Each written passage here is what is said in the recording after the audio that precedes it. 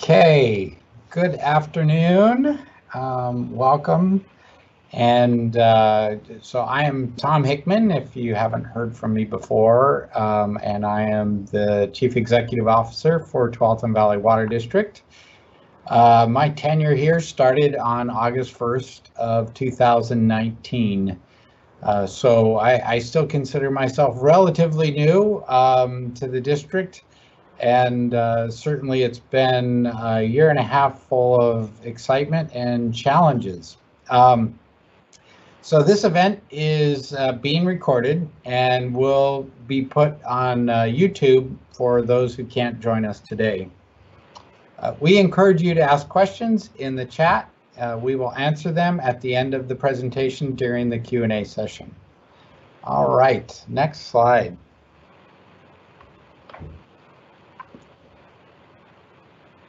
So TVWD, we have a number of focus areas that I have in managing the operations here. So, you know, what we do fundamentally every day is we deliver a safe, clean, reliable water supply. And that is our fundamental of why we exist and what we do every day. But to get that done, we have a rather significant capital improvement program that both deals with what our future needs are as well as what our existing needs are, and addressing the existing infrastructure that we have to repair and replace. The WWSS, or the Willamette Water Supply System, is supply system. It's a significant investment that we are undergoing currently and have been for some time. This project started many years ago, and we're going to be talking more about that in a bit. But it's really a big driver of what we do every day right now. And then, of course, finance, billing, and customer service functions. We have to be able to talk and work with our customers and help them. So that is a big part of what we do, along with delivering water every day. All right, let's talk a little bit about our structure from a very big picture level. Go ahead to the next slide. So from a big picture perspective, we have, there's 9 FTE in the administrative services. And you can see that the bulk of our staff are down in the customer service, engineering and operations, and then finance and the Willamette water supply. So, and then we have 10 in the IT group. So just to talk a little bit about that. So customer service, not only do they deal with all the billing and talking to our customers and assisting our customers, they're also the ones that are out reading meters, doing repair and maintenance on the meters so that we can accurately read those. And so there's quite a bit of staff that are involved there.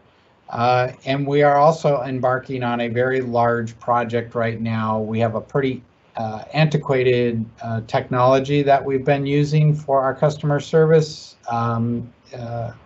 IT side of it. And so we're upgrading that to a program that is much more modern, much more flexible, that we hope when we launch in a little over a year here, that will provide our customers some additional flexibility and opportunity to enhance their ability to work with the district. Our engineering and ops are the people that keep this system running every day, and that's why they're here. They make sure that the maintenance is being done and the repairs of the system are happening. Our finance folks are busy trying to keep sure we're staying on track with our budgets and how we're spending our money. They help provide a check on that and making sure that money is always being spent appropriately, so they provide the oversight. And they also oversee all the purchasing that we do.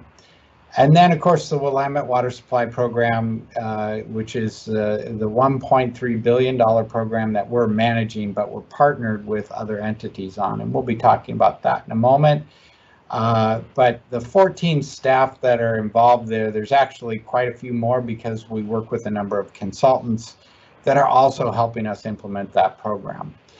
And then the IT makes sure that we are staying secure, not only up to date with our technology, but they're also making sure that we are staying secure so that we don't have people get into our system and manipulate it in any way. So that if many of you have probably heard of what happened in Florida, I believe it was last week or the week before.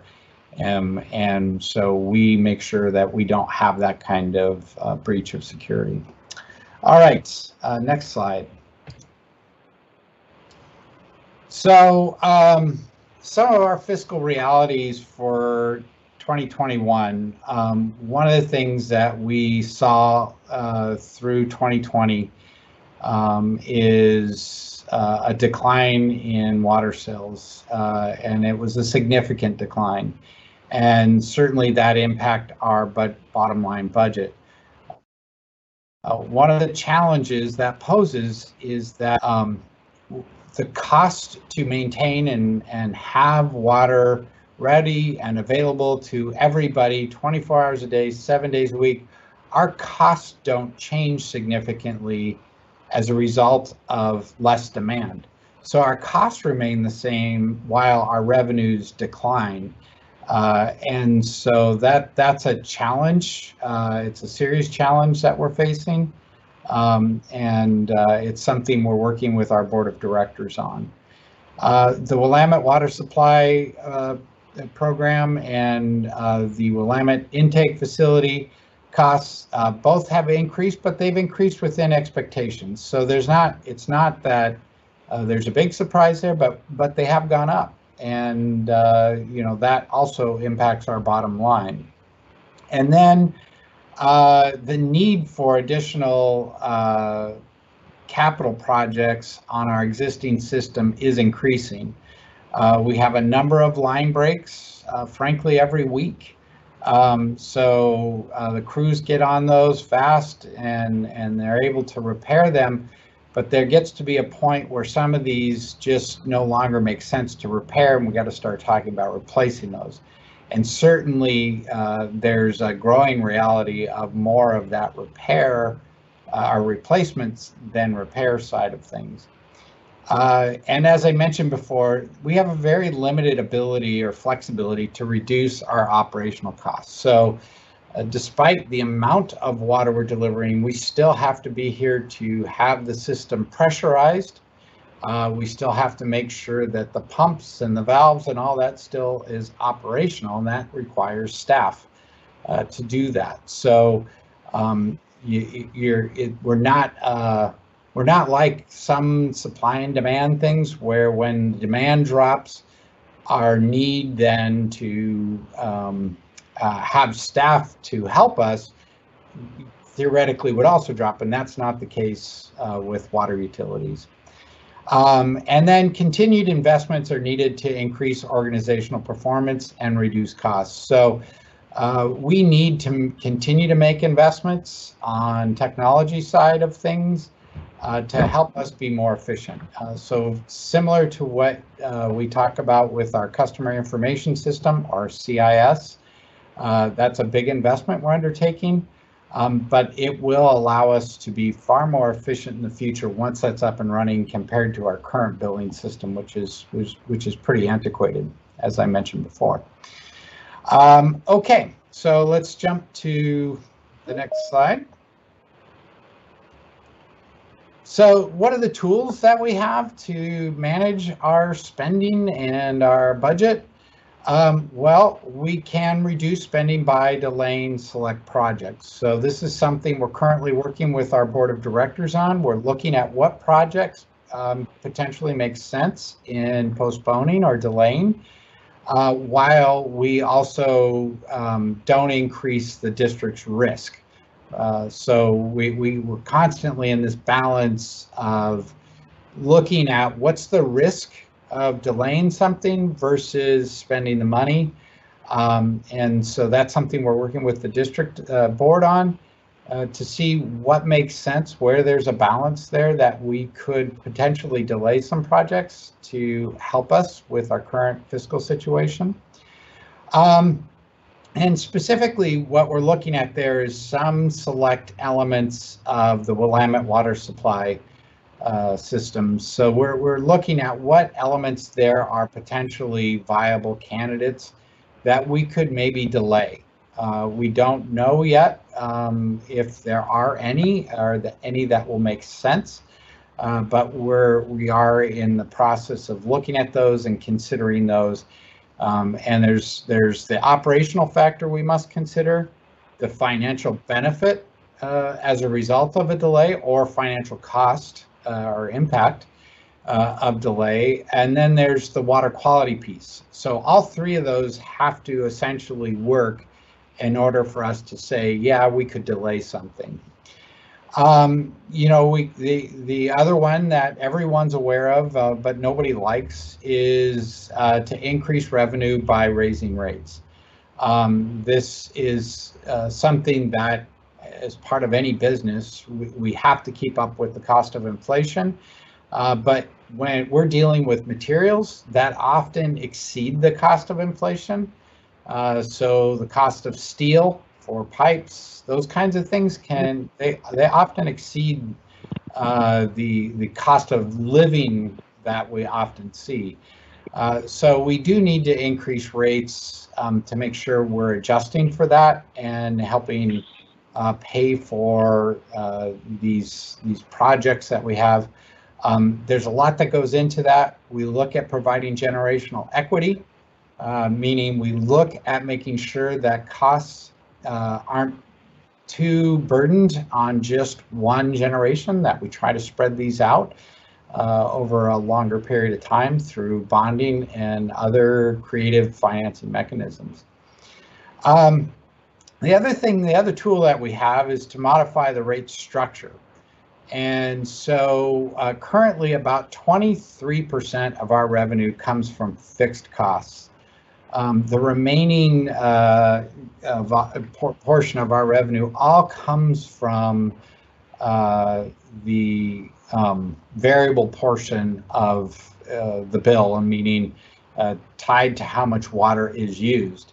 And because we are taking on so much debt right now to do the Willamette program, this is a little bit troubling. And we are going to be looking in this next biennium for taking a look at our rate structure and look at considerations for possibly modifying that. Our board will be heavily involved in that. And we will also be working with the public and communicating with the public what that would look like if we go down that road.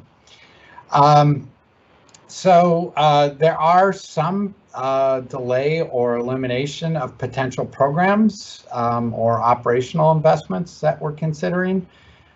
So, these are programs internal to the district that, we consider very important, but we can certainly look at scaling those back.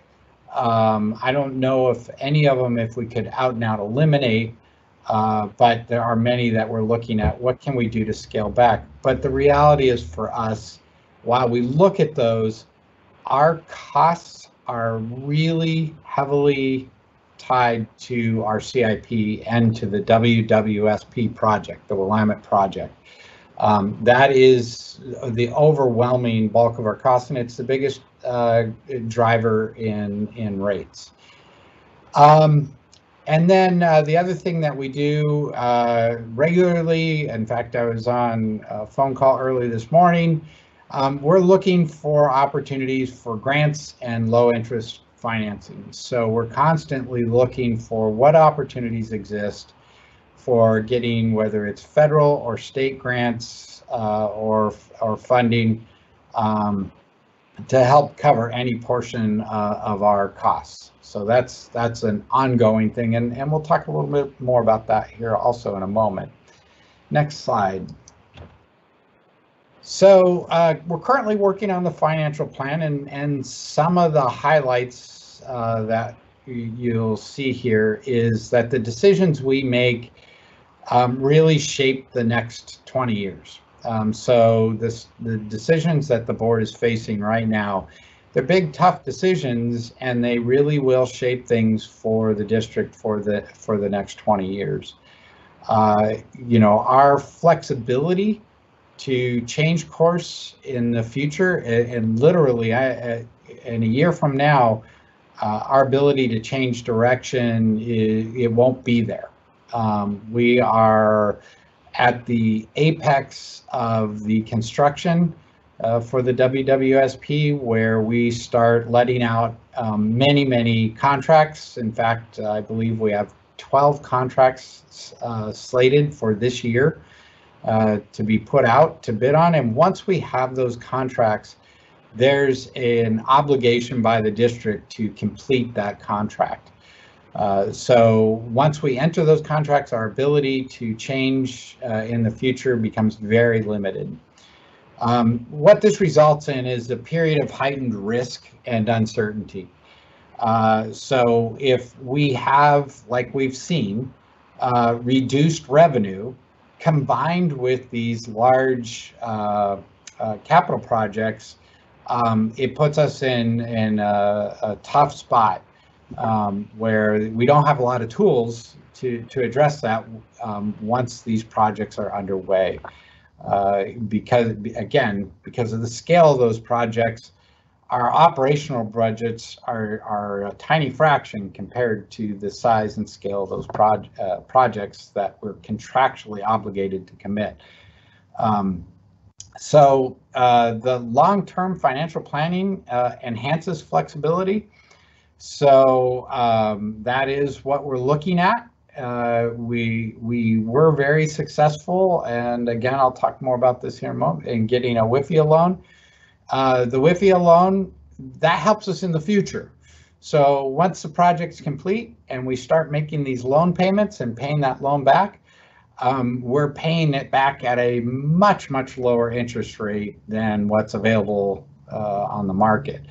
So, there's good news in front of us, but we have some challenges right in front of us immediately right now. So let's jump to the next slide, please. So some of the focus areas that I find myself spending a lot of time on. So certainly legislative, both at state and federal, but the state level currently, I believe there's about 3,000 bills that are moving through the legislature. I believe something like 180 additional bills were dropped, I believe yesterday. This is something we as our staff, we monitor these, we look to see what impacts they potentially have. And then we work to develop, what kind of, do we need to provide any written testimony, oral testimony? What agencies, what other partner agencies do we work with? So we look and to see, do we need to be working on statewide, or is it a regional issue? So we're looking at all those from a legislative perspective. Certainly on a federal level, there are always changes there that can have impacts on us. So we're constantly looking at that in terms of water quality and other regulations, and we look to work with our federal delegates to make sure that these are something that both are necessary and that we can do. So we work closely there, so we stay pretty well tied into these, both the state and federal level on a political level, to know what's going on. We have a lot of regional partners. The Regional Partners Consortium.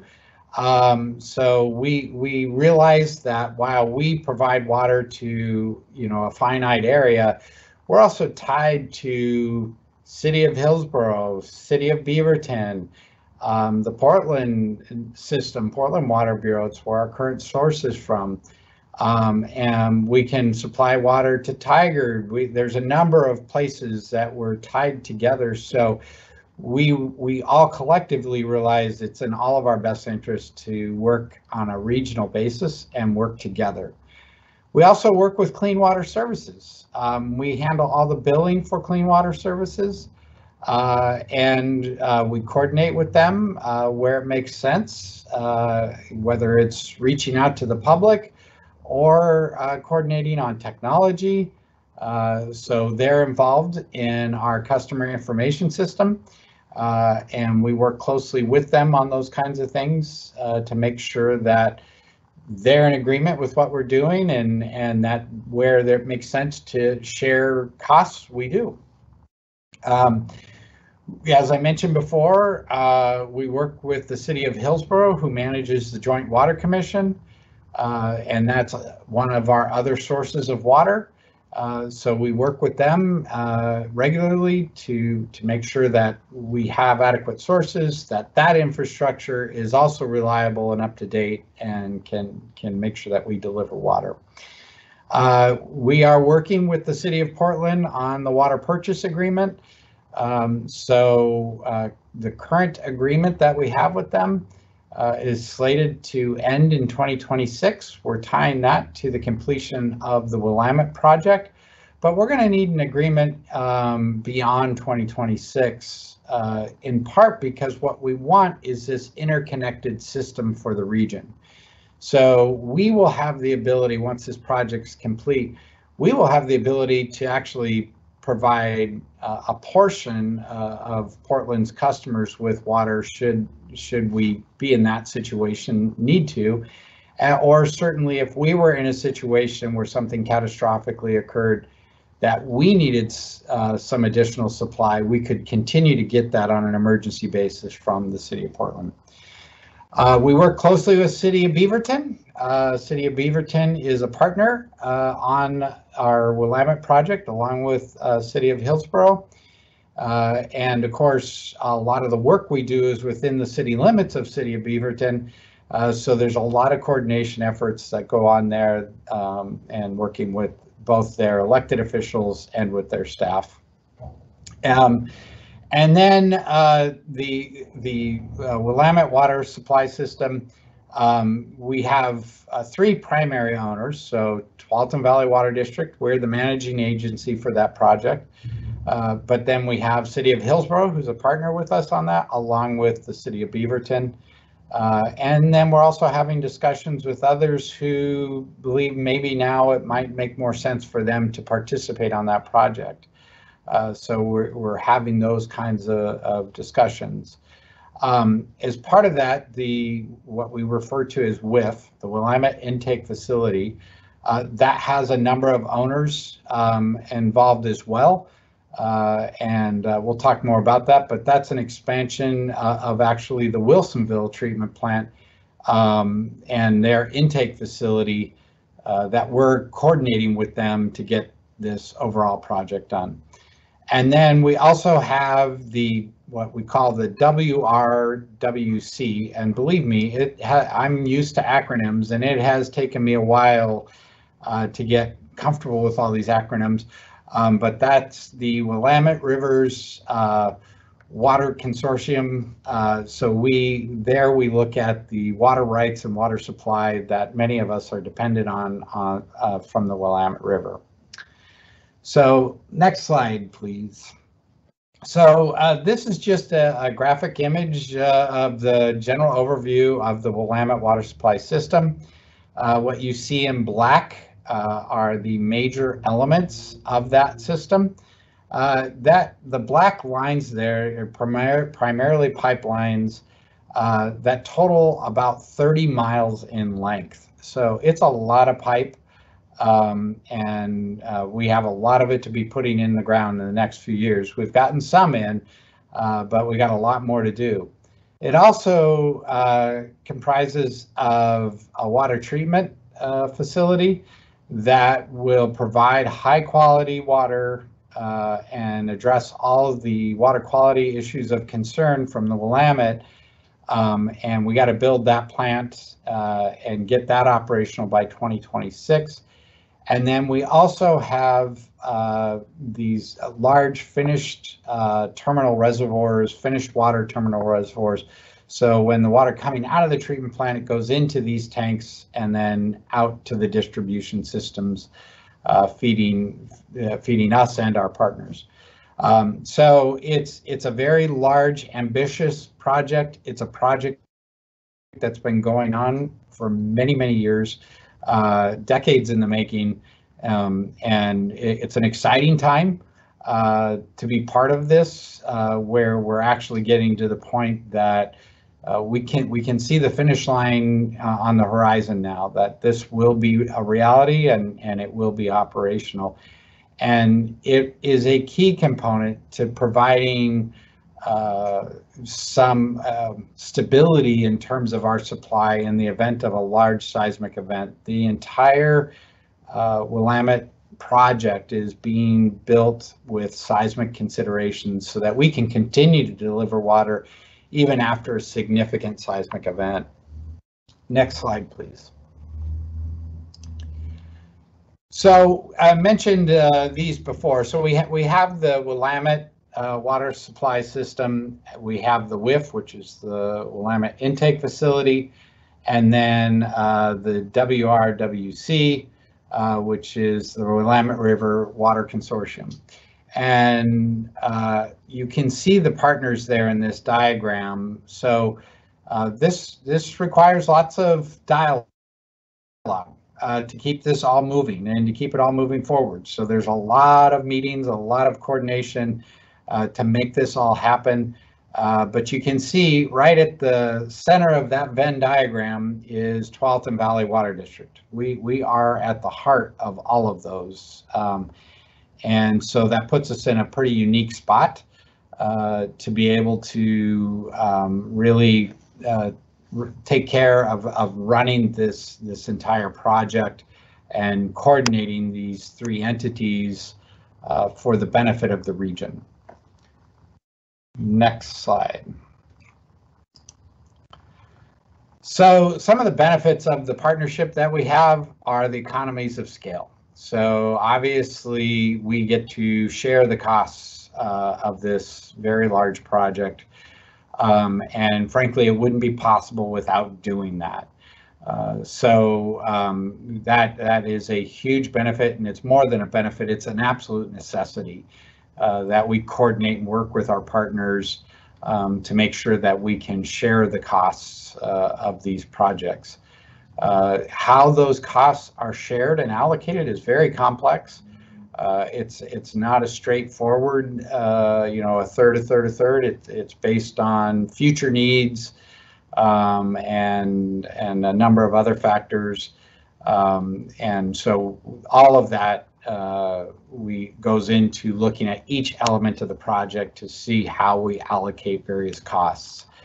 Roughly, TVWD is responsible for 59% of the total costs, with City of Hillsborough being responsible for the bulk of the remainder, and then Beaverton responsible for about 5%. The other thing that this does is it allows us to share the risk. These large projects are inherently risky. There's no way around that. And so being able to have multiple partners involved lets us share in that risk, so that no one entity is taking on all this risk alone. And then there's savings through the fact that we all own this asset in the end. So we share the costs of operating this system in the future, which again, the more we can spread out those costs, the better it keeps everybody's costs down. And then enhance system operations by reducing duplicate infrastructure. So we look to make sure that, we try to make sure that we're not, there's one thing you want redundancy, but duplication is a bit different. So, putting multiple lines in the same road doesn't make a lot of sense. And it rarely makes sense to do that. But having looped systems where water can be supplied from multiple directions, that kind of redundancy is a critical benefit, and it's really smart water planning. And the system connectedness is critical to maintain regional service in any disaster. So we've seen this. In fact, this last summer with the fires, we worked together on a regional basis to look at how we could reallocate water supplies based on where the fire was headed.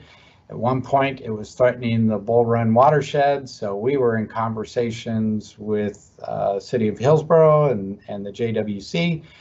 And there was the number of those kinds of coordinations that were going on to look at how we could shift resources around. But we've seen it again even last week when we had this recent ice storm and winter storm, where intakes and pumps, those kinds of things were freezing up. We have a lot of redundancy, again, that where we can shift water around to make people whole. We have equipment like generators that we can bring in and get power back up and running when there's a loss of power. So all of this is critical for the region.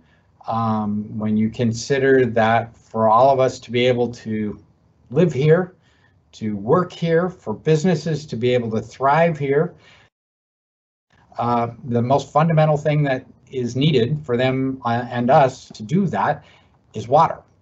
Without water, without a reliable water supply, none of us can do that. A reliable water supply is absolutely fundamental to having a strong economic base. And Washington County has that. Very fortunate to be in that spot. And so, and it's, again, I'm very excited to be in this opportunity, to be leading this organization during this time. So let's go to the next slide. And I think what we're doing here is really turning it over to any of you who have questions. I think Andrea and her staff are going to be monitoring for any questions and let me know if there are any questions for me. Excellent, Tom. We have quite a few questions in so far. The first one is from Andy T. There are, oops, I'm getting out of order, but it is from Andy T. He's asking, my sewage rate is roughly 2/3 of my bill, and it seems to be at a record high. What is being done to reduce these charges?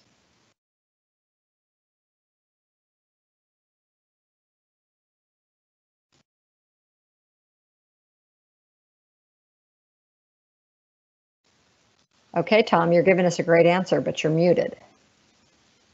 You know, I was so eloquent there, and it's the second time I've done that today.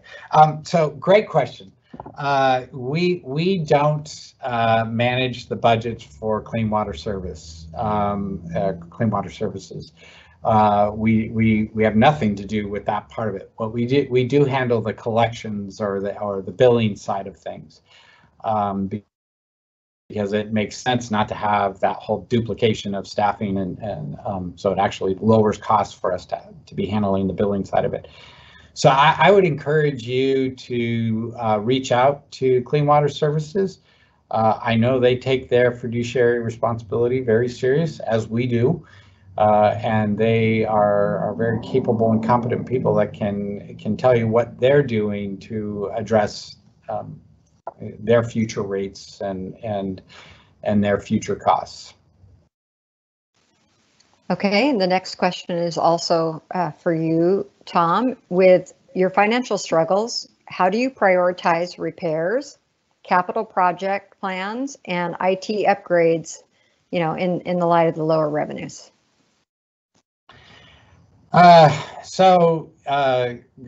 Great question, and I'm going to probably rely on some staff here to help me answer this. The one thing we have, I've been very fortunate in my career to work with some incredibly talented teams, and I got to say the team here is phenomenal. And I bring that up because the team here, this is something that they look at constantly. They're looking at what do we prioritize? What can we hold off on? What are the consequences and risks of holding off on any investment? So that's a constant evaluation that we undergo. We're certainly undergoing it right now as we're going through the budgeting process currently, and looking at what are those risks by postponing. We have a number of tools at our disposal that we use. Some are quite sophisticated modeling tools that we use to take a look at helping us identify what the risks are of particular failures or consequences of any failures in the system. We do a number of different types of simulations to understand what those are. So I'm going to ask if I got Pete on the line here. Pete, is there more you'd like to add to this? So I will, Tom, and like you said, it's all about prioritizing and executing, and I'll try to think of an example that will help bring it together. But what we try to do is, you know, look at the things that absolutely have to happen in order for us to fulfill our mission of delivering safe drinking water. And, you know, how many staff and what other resources are those things going to take? And if we have limits on those resources, you know, what are the things we're going to do first? So if we were faced with an emergency response type scenario where we had, you know, multiple line breaks that we're going to have to go out and fix, one of the first things we're going to do is look at the impact of those individual line breaks and how widespread are the outages and the customer impacts, and much like, you know, PGE and other utilities have to do, and when they're facing a similar situation, you're trying to fix the biggest ones first, the ones that will get the most customers back in service, and then you can work your way out into the ones with a smaller scale impact. And so that's an emergency response scenario. You know, we do the same thing with long range planning, and when we're trying to time the upgrades that need to happen to different facilities. And those can be harder because the risks aren't as acute. You don't know when something might fail. You know what condition it's in, how long it's been in service and what repairs it's needed, but we don't have that crystal ball to know when things might go out of service or have failures. And so we do use a lot of tools. We take maintenance and upkeep of our equipment very seriously and try to time those improvements to where we get the most bang for our buck. But yeah, it's a constant evolution, and we're always trying to do the best we can with the resources we have. Okay, thank you, Pete. And I just think for our audience, it would be important to note that Pete is our Water Operations Division Manager. So he oversees a lot of our crews that are out there turning valves and making your water system work on a day-to-day basis. Okay, back to Andy T. And don't be shy, throw those questions in the Q&A. This is the whole point of these, is to meet you with the information that you'd like to have. So Andy wants to know, there are several threads on Nextdoor where neighbors are perceiving record high water costs. Do you work with social media sources to identify areas that may be having unusual charges? So we do monitor Nextdoor and a number of other social media feeds. In fact, Andrea and Frank and Justin, who are all on this, that they watch that. And when it makes sense for us to respond, we certainly do. And we try to address those things. Especially if there's stuff about unusual charges, we try to respond to quickly, because that can create a lot of angst. And as you know, there's high potential for misinformation, because our bills cover both us and Clean Water Services. There's a lot of misinterpretation of what's driving what are driving the costs. What I am going to ask here is, so Andrea, do you want to talk a little bit about what we do with social media and how we monitor and to respond to these kinds of things? Sure, I'd be happy to. And there have been some really great stories where one of the things that's different about Nextdoor than any of our other social media platforms is that a neighbor can start a thread, and unless they tag us in that, we're really not aware that they're talking about their water bill or talking about us. And so the way that the neighbor, creates that post and the privacy level really determines whether or not we can engage. But we do have a lot of great engagements on Nextdoor. A lot of times it's on evenings and weekends when somebody will be out of water or experience some kind of outage, and we'll be able to get that to our after hours service and try to pass those messages on. But I think just as a general rule, we really want customers to call us on our customer service line, which is 24 hours a day, 365 days a year. If we're not there to take that call, then we have a service that does that and then dispatches those calls to our duty. So we're here for our customers all the time. And that number, we'll put it in the chat, is 503-848-3000. And if it is an after hours and we're closed and you press 1, then you can bypass and get straight to our service to get your help out there on the street. I think another little important thing about Nextdoor is just to say that a lot of customers have reached out to us and said, hey, we saw this and it's concerning in my neighborhood. And then we'll be able to have them post, or we'll then be able to search. And if the privacy settings are good, we'll go ahead and engage. But we do really use that as a listening tool. And I think these forums have really enhanced our customer relationships in that same way. We want to answer your questions. We want tough questions, challenge us. We get better when customers challenge us. And social media, I think, is a great tool to do that.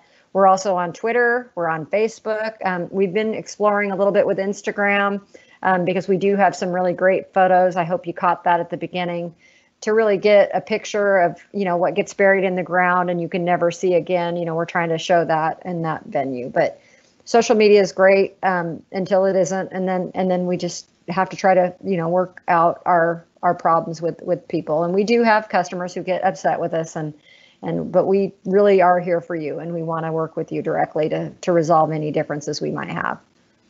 So thanks, Tom, for letting me tackle that one. We have another question, and our finance people are really in the middle of budget right now, so they weren't able to join us today.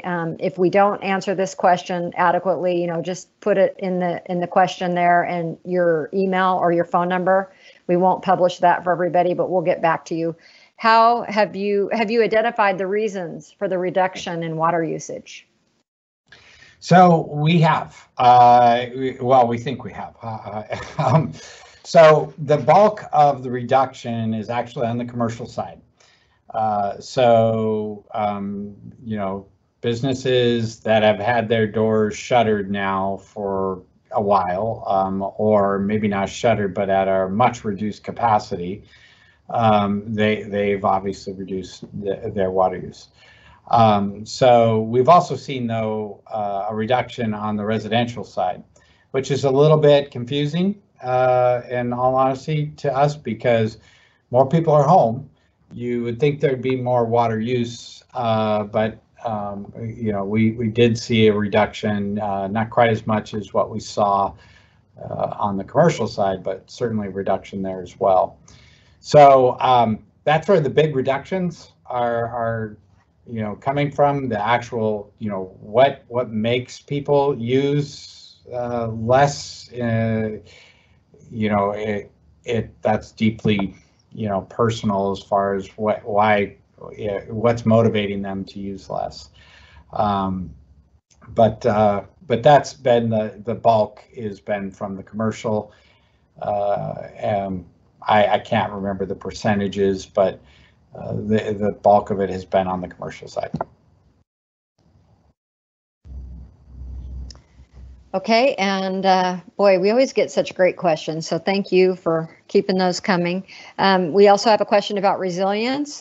How resilient is the water system for situations such as the cold snap in Texas, earthquakes, the big one, and the loss of power and storms? And we're going to let Pete Boone, again, our Water Operations Division Manager, take this one, and then he's going to turn it over to Robert Witham, who's our Emergency Preparedness Coordinator.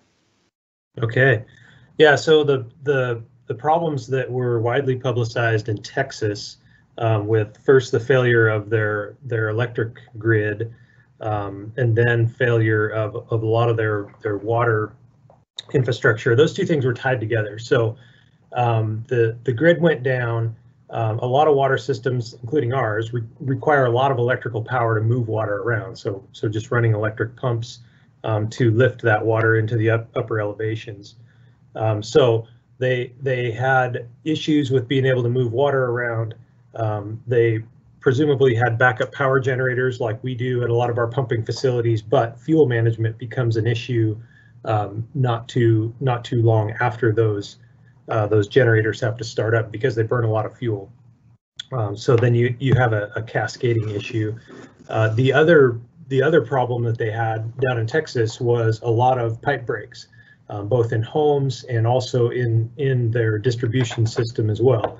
And I think that's a lot of that is because they just weren't prepared for the cold weather. That's not a typical weather pattern for that region, and so their design and construction standards were not probably up to par with what they needed to be to handle those freezing temperatures. So compare that back to our system. So we face power outages on a fairly regular basis. We had 13 of our facilities lost power over the weekend when we had the storm here. So that's why we have backup power generation. We have systems in place to manage fuel deliveries and keep our facilities working even when the grid is down. We also have plenty of experience with cold temperatures, and so our pipelines are designed and constructed to withstand that, as are a lot of our customers' homes, with pipe insulation and things like that. So we were impacted by that storm, but it didn't impact our ability to deliver service to our customers. So good things there. Watching what happened in Texas is a bit of a preview for us, I think. When you do think about the large earthquake and different natural disasters that we are likely to face here someday. So they had a lot of main breaks, which reduce their ability to move water around and also to hold water in their system. I mean, they lost pressure in wide areas of different cities down there, and so that's something that we are trying to prepare for here as well. And I'll talk about that a little bit. So with the Oregon Resilience Plan, that was a statewide study looking at all kinds of infrastructure that might be impacted by the Cascadia subduction zone earthquake. We did a focus study coming off of that Oregon Resilience Plan. We did a focus study on our water system to try to estimate what impacts a large earthquake would have.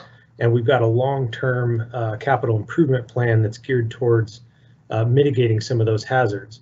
We've made a lot of progress on that already in the form of upgrading facilities such as storage reservoirs and pump stations.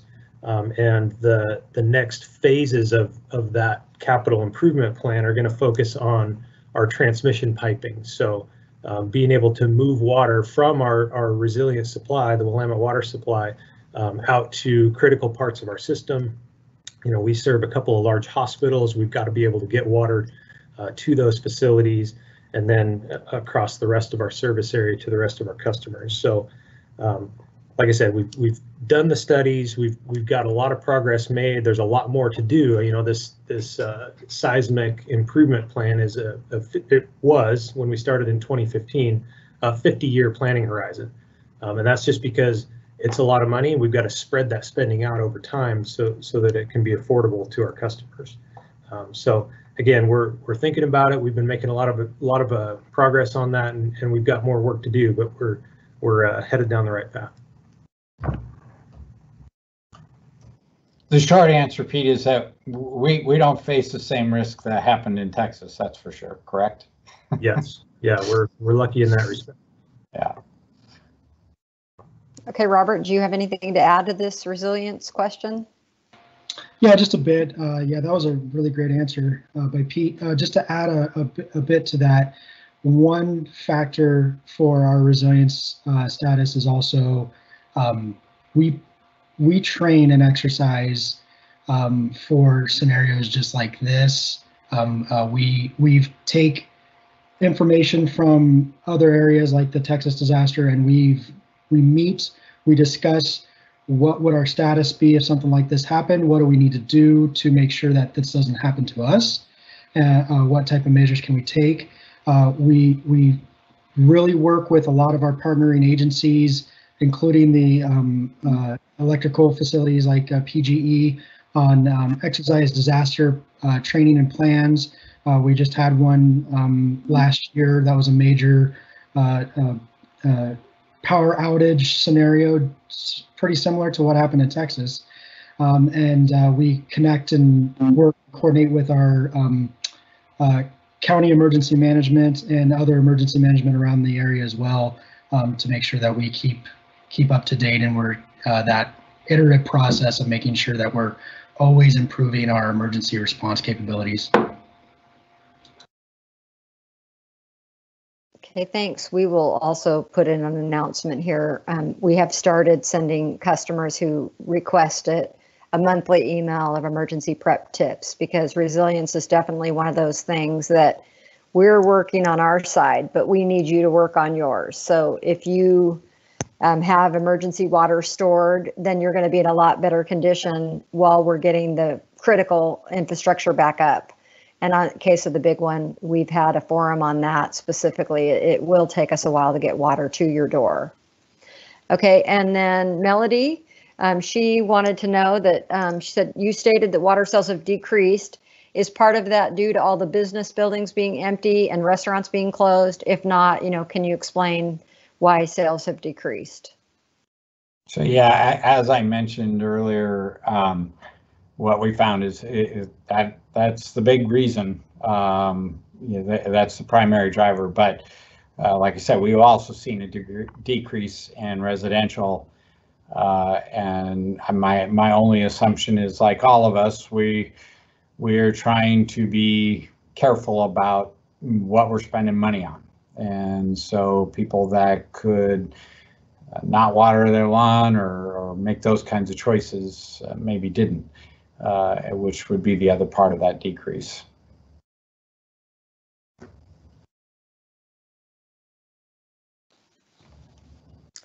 Okay, thank you. We have one more question here about Paul B has a question. What effect, if any, does forest management activities have on your water treatment facilities?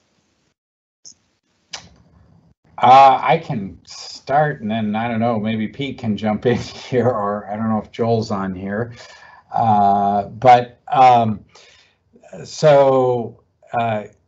For us, because we currently don't have water treatment facilities. Currently, our supply comes from Portland Water Bureau, and then the other portion comes from the Joint Water Commission. They do have treatment facilities, and certainly we'd be concerned about a forest fire in either of those watersheds. Frankly, a forest fire in the Portland Water Bureau or the Bull Run watershed would have a bigger impact than a fire in the JWC watershed. And the reason being is the Bull Run source, that is not currently filtered. That is something that the Portland Water Bureau is working on. But they're still many years away from having a filtered source there. So without a filtered source, a fire in that basin would be problematic and a challenge to get through. Where the JWC has a treatment plant and could certainly filter out the ash and sediment loading as a result. One of the things I can tell you is I worked on a water treatment facility project that took an unfiltered system and filtered it, and we treated it as a result of what impacts a fire would have. And there's really two different impacts that occur as a result of a forest fire. The immediate is the ash loading. That's actually relatively easy for most treatment facilities to deal with. The secondary problem, which occurs usually months later, like now, when you're getting large rain and snowmelt events, depending upon that fire and how hot it got, it can create erosion problems that can last decades. And that sediment load can be a serious challenge for any treatment plant. For our situation, it's not an immediate threat. Certainly, as we move to the Willamette supply, that the nature of the threat changes a little bit there.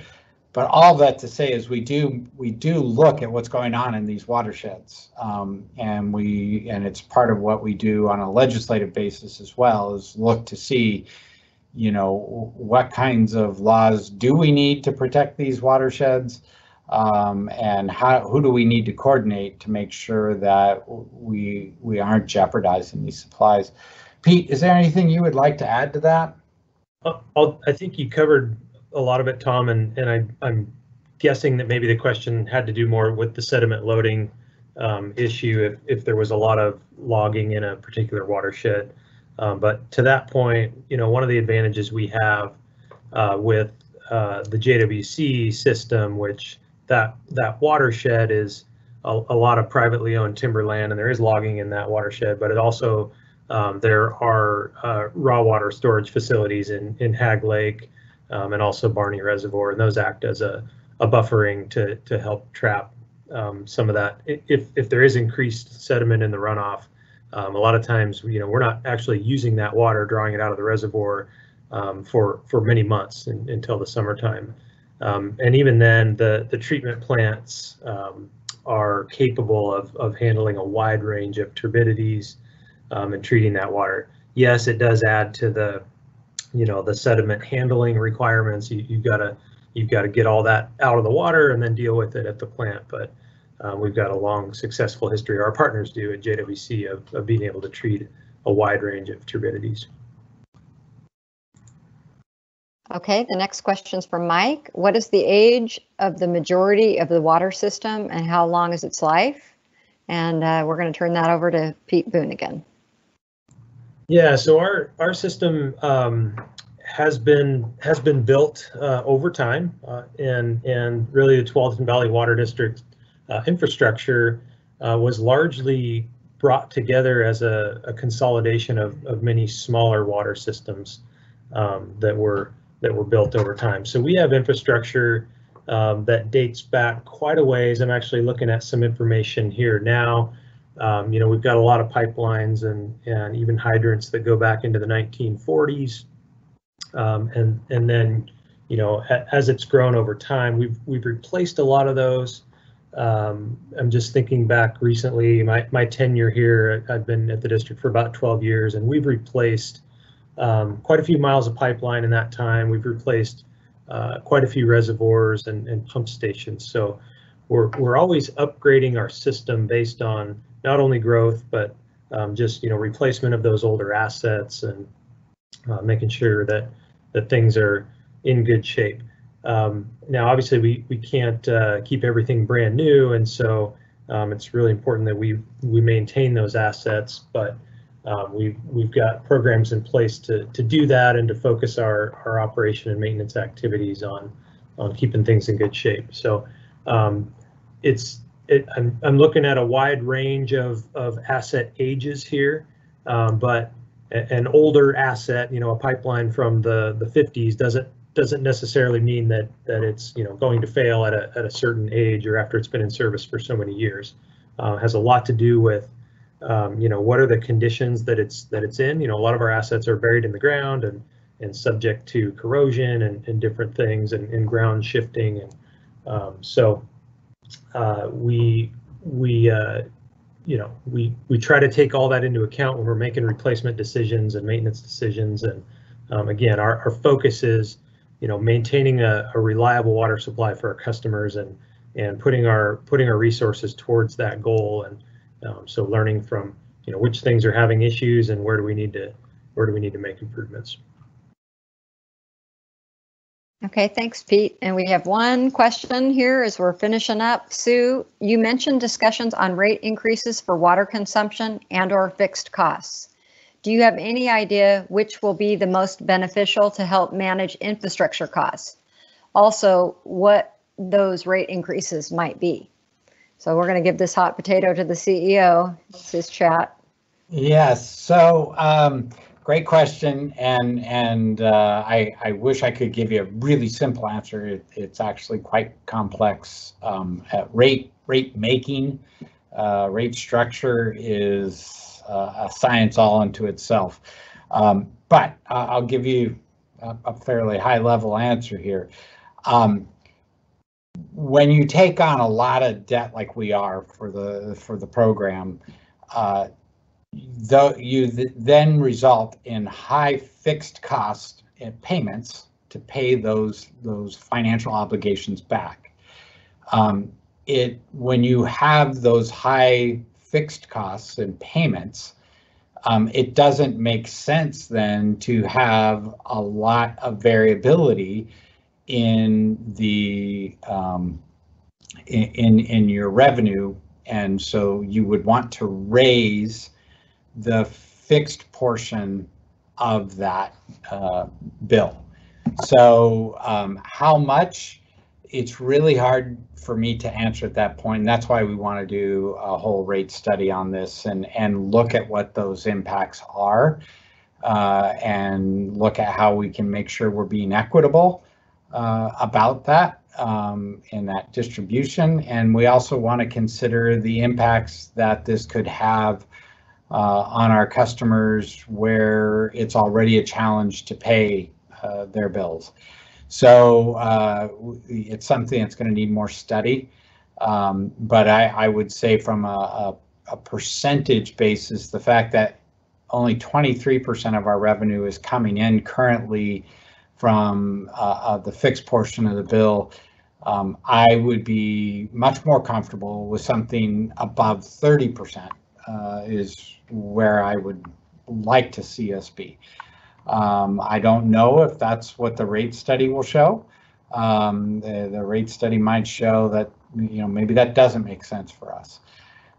The other little nuance here that I want to point out is just modifying that has an impact on your bill, right? So your fixed portion of your bill goes up, and then the variable portion essentially, it may go up, it may stay the same. So that's where rate increases come in. So rate increases can happen. You can have both of those happening at the same time, where you have a rate increase and a modification to your rate structure. That's far more messy in terms of the impacts it has on people. But essentially, from the end user, from the customer perspective, what you see is an increase, period. Whether it's on the fixed portion or it's a result of the overall rate increase, the entire thing going up, it does result in an increase. Right now, our board is in the midst of those conversations about what the rate increases, not rate structure, but the rate increases will be. And so they have not decided yet. We are providing information to them to try to make it so that they can make a well-informed decision on this. What I think I can safely say here is that the board and myself, we all believe what's really important is we try to find rate stabilization and rate predictability. That we can, when we have predictability, we can build around that, right? We can manage it, we can finance around that. So what we're looking at is trying to get into a situation where we don't have this issue of, rates going up, rates going down, rates going up, rates going down. But and not to say that the district has been in that spot, but we certainly are facing that right now, where we had pretty low rate increases, but as a result of the decline in revenue, we are certainly seeing rate increases higher than what was forecasted prior. They were forecasting before about 3.6% a year. We are certainly looking at something well above that for this next biennium. But the idea is okay, let's find a way to figure our way through this so that we don't have to go through this kind of cycle again. But lots of moving parts. Stay tuned. We are providing an enormous amount of information to our board members to consider on all of this. And I know they have concerns about the impacts that it can have on our customers. So we're looking at all the options we have to try to make that increase as small as possible, and make it something that is more predictable in the future. And I think that's it, correct, Andrea? We've got one more question coming in here at the very end, but it's just a thank you for this presentation. I wish more utilities would do this. I have more confidence in TVWD to work for its customers. So that came in from Mike. Maybe it's one of our water operator friends, but Melody also thanked us for making ourselves available. So that's a wrap for today's edition. Well, thank you all. Thanks for joining us. And please, Andrea said this earlier, we're not afraid of tough questions. We understand that things can be upsetting, confusing, and we won't hide from them. So please reach out, let us know, including the topics of these forums. If there's a particular topic you would like us to go into deeper or more information on, please let us know, and that way we can make sure that we're being responsive to what is of most interest to our customers. So with that, thank you, and have a great week. Bye.